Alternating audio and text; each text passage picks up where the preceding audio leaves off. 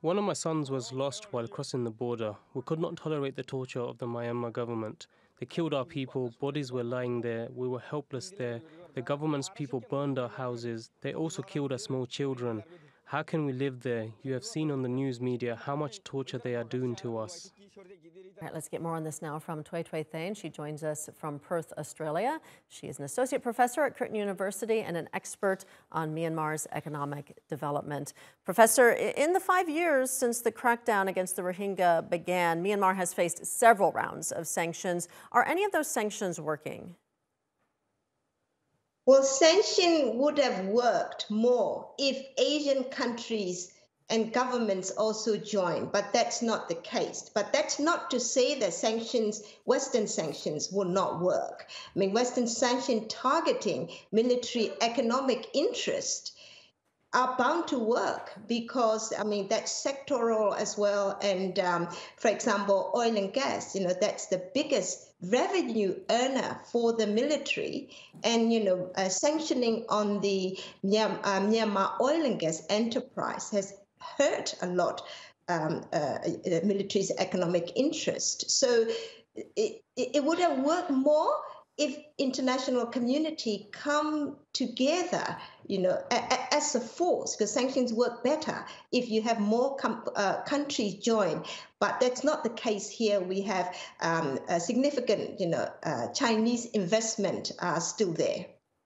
The former UK ambassador to Myanmar has just been detained in Yangon. This, of course, comes on the 5th anniversary of that crackdown, as the UK has announced new sanctions and legal action in support of the Rohingya. Clearly, this seems to be in retaliation to that. What could be some of the political implications here?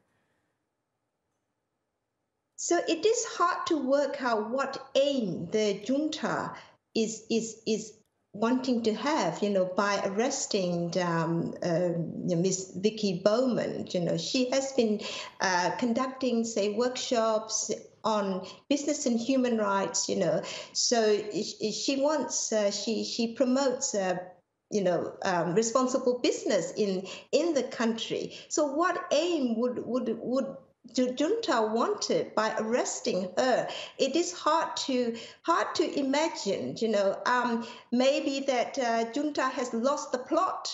They under pressure, don't know what they're doing. I can't see any strategic aim by arresting Miss Vicky Bowman.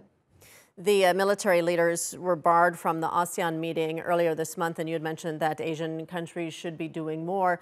Are they starting to step up and try to isolate Myanmar? And what does that possibly mean?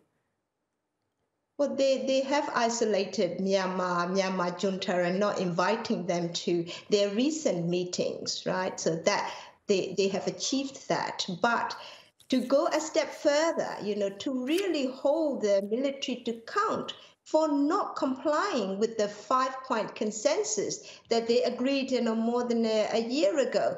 The ASEAN is divided on that.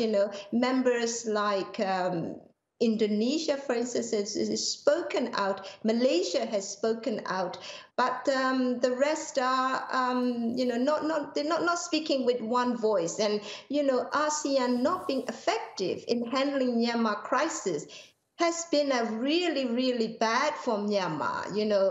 Through the sufferings of the Myanmar people, this ASEAN being not effective, and what is worse is that the international community staying behind.